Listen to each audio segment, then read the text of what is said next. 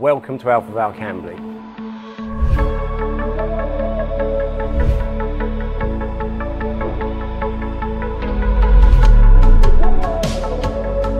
This is a site that's been here for 50 years. It's over 5,000 square metres. The facility is classed in an advanced service centre, and I'd like to give you a tour around our facility. Come with me.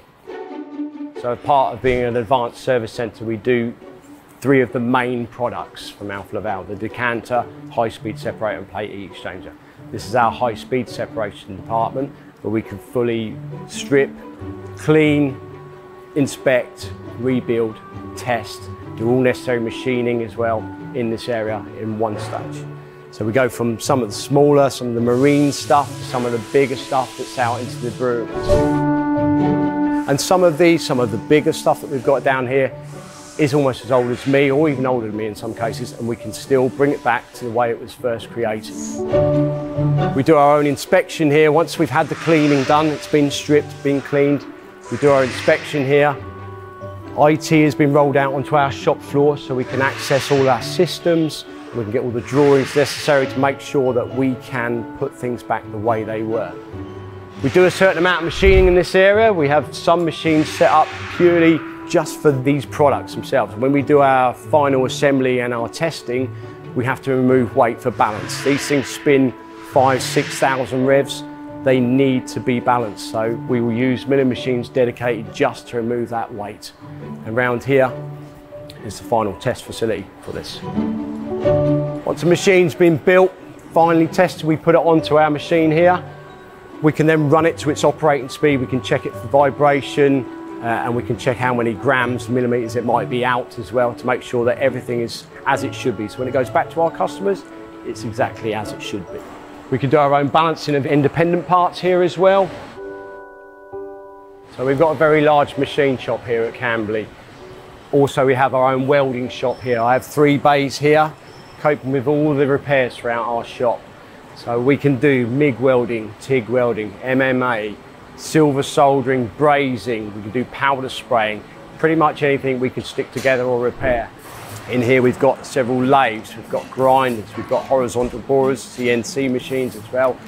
Here is where we can finish grind our final diameters back to their original size, back to the drawing specification.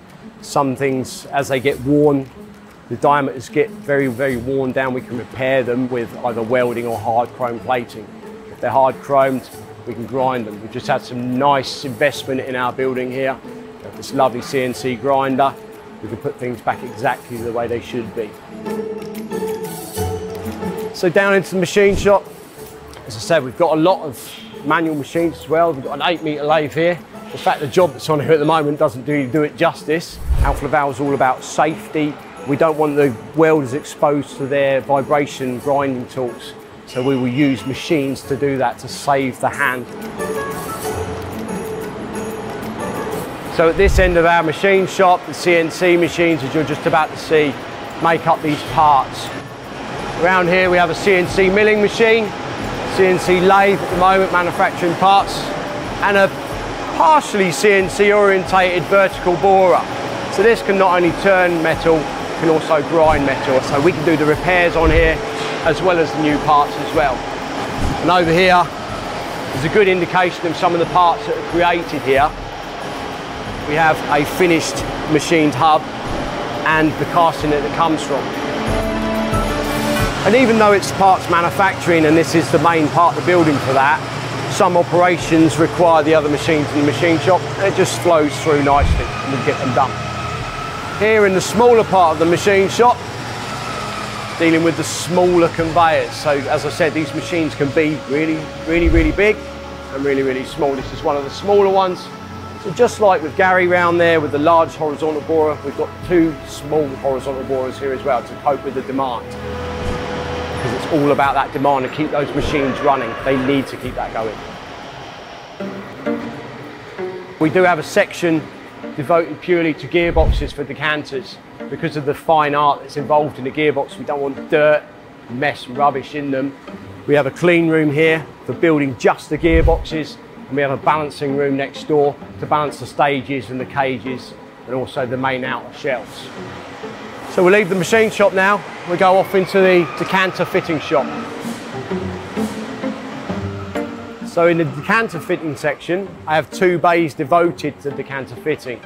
From the stripping bay right at the start, so when these machines come in for either a service or they're damaged, destroyed, whatever the case might be, we'll get them in here, we'll pull them apart, take every single bit and piece apart. And as our fitters take them apart, we tend to gather as much history as we can as well. So our fitters will look at why it failed, if it did fail, what was the potential cause of that, so we can gather all this information and make best use of that when we're doing our final inspection. Once they're stripped in this area, they go out for chemical cleaning. I have some chemical tanks outside, caustics and acids. All the cleaning gets taken care of out there. I have a devoted cleaner that gets out there. Everything is absolutely pristine by the time he's finished. After it's been cleaned, comes back into inspection over here. All the parts are then thoroughly inspected so we can get an inspection report done through to my office, and therefore we can create quotes for our customers. And as with Graham, he's taking photos of bits and pieces as we go as well to gather that history. Once it's here and it's in the building, it's normalised because it can be really hot outside, really cold outside. We then take it into inspection. Here you can see Nigel, my inspector, working away. And as I said, every single component part gets checked. Nigel will do a full report back to me so that I know what needs changing, what needs repairing, what needs altering. Once parts are stripped, and I've got to go ahead, before the initial assembly of these, we have to make sure everything's balanced. Because anything that's going to go around and around and around, especially the speed that these machines go, they need to be balanced. And we've just had a lovely piece of Italian equipment here, this Chem balancer. We have to balance our parts, to balance our bowls and our conveyors. It's a very accurate piece of machinery. It does its job very, very well. We're doing a bit of an upgrade at the moment. We're re-guarding our old equipment, as you saw in the machine shop round there, where we've been guarding some of our old machines. Alfa Laval is very, very safety conscious. We are not only doing that in this area as we did in that area as well, right, to make sure that our guys go home at the end of the day. When you go to work, you shouldn't be at risk. Once everything's balanced, it's been passed, as Steve's doing on here, it will then go through for that final assembly. And then when I come to test run it, or my cell leader comes to test run it at the end, we know that it's the best thing it could be. In this fitting bay here, the work gets a bit cleaner from here on in. So once I've had the go-ahead from our customers, we start putting everything back together.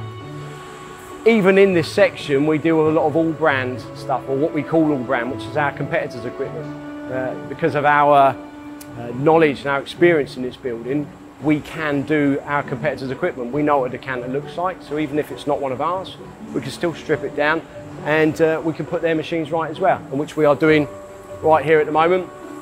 In this bay as well, we also have our own test facilities. We have one this side for our oil fields bearings on our older Sharples machines, the larger Sharples machines, and even on a new test bed at the end there to do all of our Alfa Laval rotors. So it's a good thing to be able to not only build our rotors at the end, but be able to test them for vibration and how they run, so that we can report to our customers and tell them exactly how good the machine was and that it's going to run on without a problem. We have our own painting booth at the end there. So not only once we've finished doing what we do to our machines, or customers' equipment in this case, we can make it look brand new again. So we'll go from here and we'll go off towards PHE, shall we? And here we are in plate heat exchangers, where I can now hand you over to my colleague David Jones. He's the workshop manager for this area. He'll take you on a tour from here on in. Brilliant. Thanks, John. Okay, if you come this way, we'll show you the first area. So this is our testing area. We can test all of our heat exchanger frames here. Everything from the T2, which is our smallest, at about 30 centimetres, all the way up to our T35, which is about 3 metres. The plates are put into frames and we close them together after they've all been fully refurbished, and then we can test them to make sure they're fit to go back to the customer site. Okay, so if we go through to our next section, which will remove the gaskets in our liquid nitrogen bath. Follow me. So this is our liquid nitrogen bath. What we'll do, the plates come in, they'll have glued gaskets on the plates, so we need to remove the gaskets. So the guys will hang them up here on the rack, then go into liquid nitrogen bath. As they go into the liquid nitrogen bath, the plates are cooled down. They're cooled down to around -200 degrees Celsius. Once the plates have all cooled down, they come back out of the machine, and as they warm back up, the gaskets are debond. They come out, and then we can remove the gaskets and the plates that are ready for processing at the next part. So if you follow me, we'll go to our cleaning bath. So this is our ultrasonic cleaning tanks. We've just had these put in. What's happening here is the guys are loading up the chemical racks. These are our dirty plates. They're being loaded up so they then go into the chemical baths where they'll be processed for cleaning. So we have 4 tanks here. We have an acid tank, a caustic tank and 2 water rinse tanks. Both the acid and caustic tanks, we're using ultrasonics to clean the plates. This is absolutely brilliant because it's speeded up our cleaning time. We're about 70% quicker cleaning time than we was with the old tanks. We're also a bit more environmentally friendly. We're able to use a lot less cleaning chemicals, so currently it's 40% less cleaning chemicals than we was previously. So that's major benefits for us. And let's go on to the next section.